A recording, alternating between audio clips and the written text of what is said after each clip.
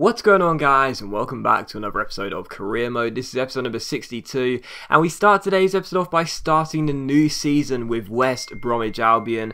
And of course, the transfer market is now open, and it's a time to sign new players. And we've been given a budget of £13 million and 60 grand on a wage budget. And I was like, really? Is that it? I mean, seriously, last year, we finished 6th, and the year before that, we finished 6th. And I think last season's budget was £12 million, so it's, to the best of my memory, it's gone up by £1 million, which is nice.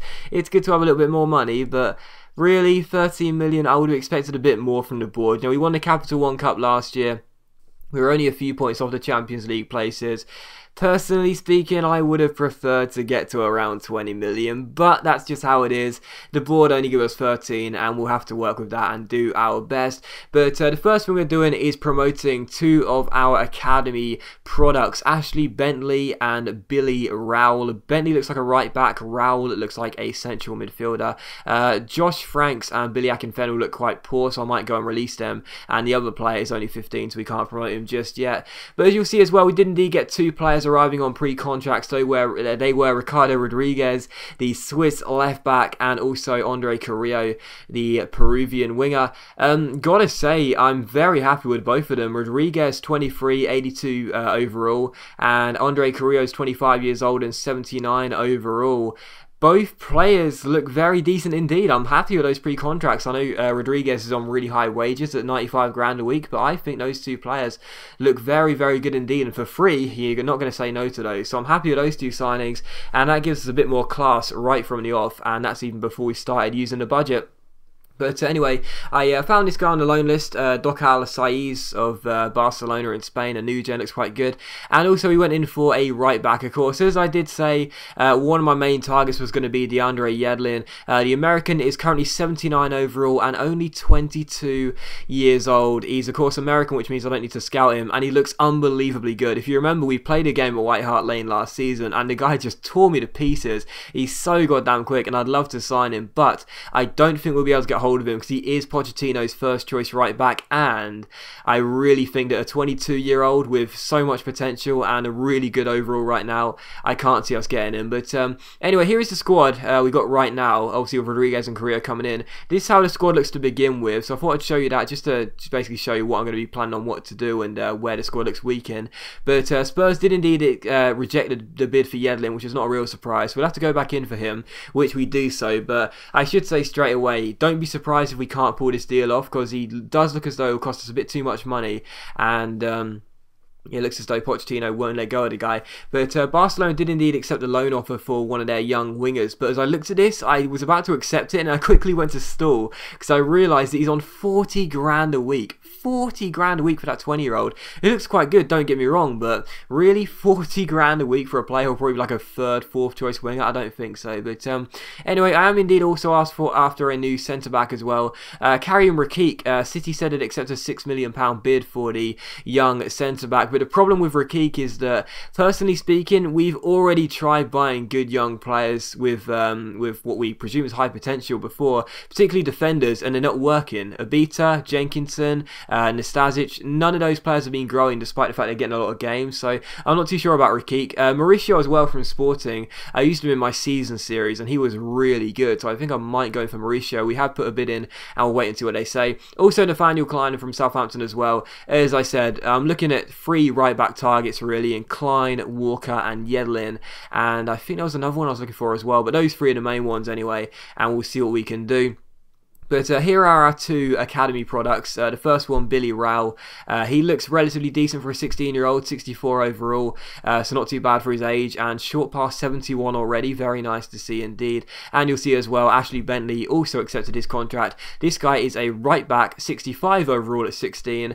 Decent stats, 76 marking, 78 sliding, and 73 stand tackle. Very decent. Aggression 73. Very decent for a 16-year-old right back, but as you would have seen, he's very slow. And that is one of the problems that you guys probably know as well. When you promote players through your academy, they turn out to be usually quite slow, which is annoying. But anyway, Sporting wanted £5.5 million for Mauricio, so we go ahead and put in a new bid for the Brazilian centre-back.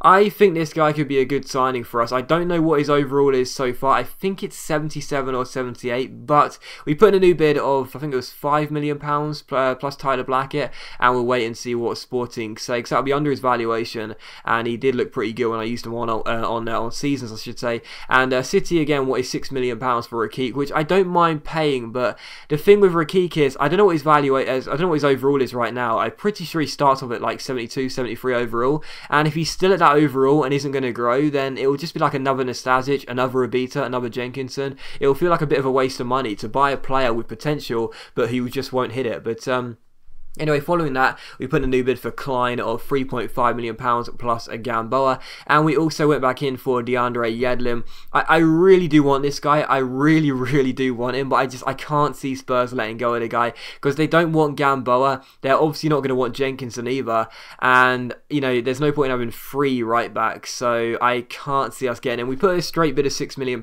in. We'll wait and see what Pochettino says, but I'm imagining they're looking for like £9 million plus, which with our budget on 13 million, we can't really afford to do that. But City did accept a £4.5 million bid for Rakik, so we do go and offer him a contract, but Mauricio is the one I'd prefer to sign, but we'll have to wait and see what happens. And also transfer came in for Berahino. Sassuolo of Italy wanted to take our young striker, and we just straight up said no, we're not letting go of the guy. And also as well, Sporting accepted a bid of £5 million plus Tyler Blackett, and we go ahead and offer him a contract.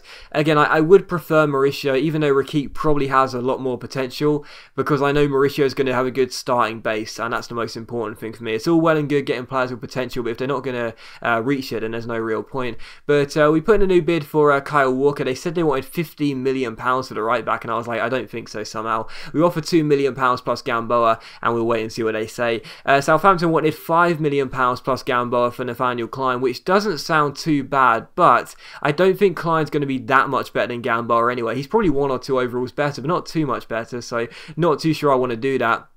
But as you'll see here as well, a transfer came in for our super sub Victor Anichebe. Freiburg wanted him for £3.8 million. I say give us 6 or you're not taking him, and we'll wait and see what the German side say.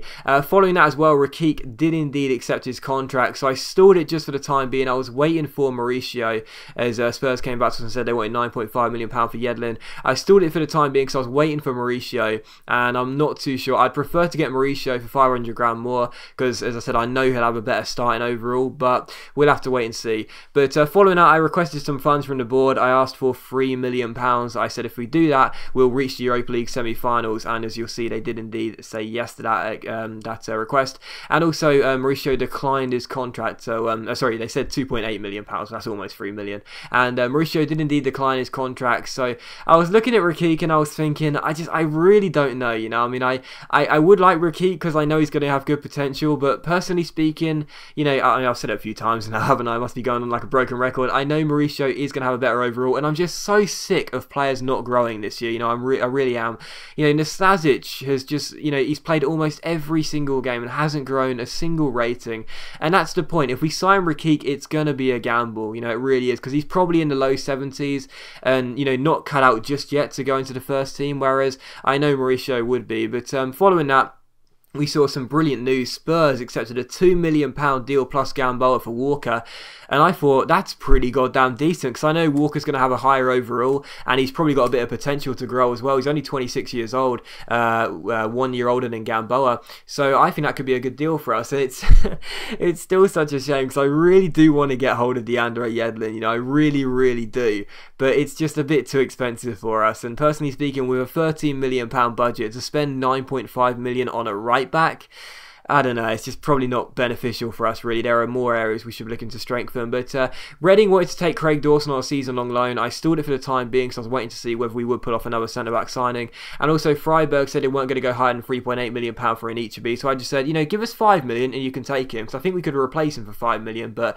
I can't see it happening. Southampton then accepted a £4.25 million deal plus Gamboa for Klein, and Mauricio did indeed accept his contract, so I did indeed decide to choose Mauricio Mauricio ahead of Rakik, and, you know, for all the reasons and many more I said just a minute ago, I think he's going to be okay for us. You know, we could still get Rakik anyway because we've got a bit of budget, a bit of money left over, but, you know, personally speaking, Mauricio is a 77 overall, so he is the same rating as Nasasic, so he can battle it out there. He looks very, very strong indeed, jumping 88. Gotta love that on a centre-back who's already 6'1".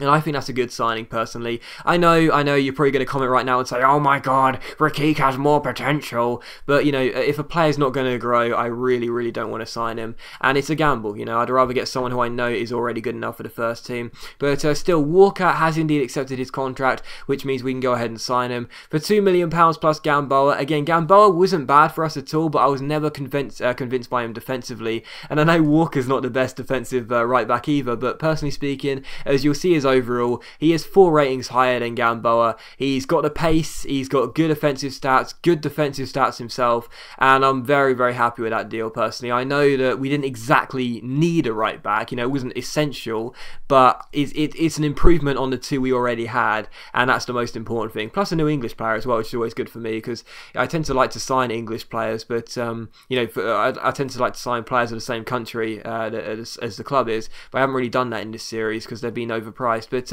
anyway, Freiburg just wouldn't go back in for an Ichibi, so I said don't worry about it. And also we put a new bid for Karim Rakik because, as I said, we could still possibly afford this guy, you know, and not have to worry about, you know, whether we made the right deal or not. Because, you know, it seems as though he is valued at around £6 million. We could probably get him for around 4 to 4.5 minimum. But that's not too bad, and, you know, he could be a good centre-back to grow, but I don't know, personally, we'll have to wait and see. It seems as though we'll be wasting our money, really, buying Mauricio and Rakik. I should just, you know, say we've done the right business and, you know, leave it at just signing Mauricio. But still, following that, we had the first of 3 pre-season friendlies. You'll see 2 of them in this episode. Of course, as per usual, we simulate them. The first one was against Levante. As per usual as well, when I simulate the games and when I play these pre-season friendlies, I always do go ahead and play a weak side, just because players tend to get injured in pre-season friendlies and simulated games quite often. That's why I like to play a backup side, and of course it does give fringe players some chance to show you what they can do and possibly put them in the shop window for loan or transfer. But as you'll see as well, we put a new bid for Rakik as City didn't want to take Jolie Les got back to the Etihad Stadium, so we offer £1 million plus Dawson. Just cheap bids really, and we'll wait and see what they say. Also, Jason Davidson is going to join Rotherham on loan. That's okay, the Australian left back has done relatively well ever since we used them, but of course we already have a beta, and we've also got Creswell and Rodriguez coming in now, so we don't need 4 left backs. He'll go on loan to Rotherham for a bit, and we'll see how he does. And also the second pre-season friendly was indeed against Real Betis. As you'll see, Dawson got an injury just 6 minutes in. As I said, they tend to happen quite easily, injuries in pre-season friendlies. And we end up losing this game to the Spanish side by a goal-0. So quite poor, but again, worth mentioning. All the players were, you know, backup fringe players, so there you go. And the last thing you'll see is we put a new bid in for a Karim Rakik, and that is going to end the episode there. So as always, a big thank you for watching the video, guys. I really hope you have enjoyed it. If you have enjoyed the episode, then please do leave a like, because it is much appreciated, and of course it really does help my channel out. There's going to be another episode of Career Mode tonight, so 2 episodes of Career Mode in one day, so if you could leave a like for a double episode, then please do so. And yeah, thanks very much for watching, hope you enjoyed the video, and I will see you for the next episode of Career Mode later on tonight.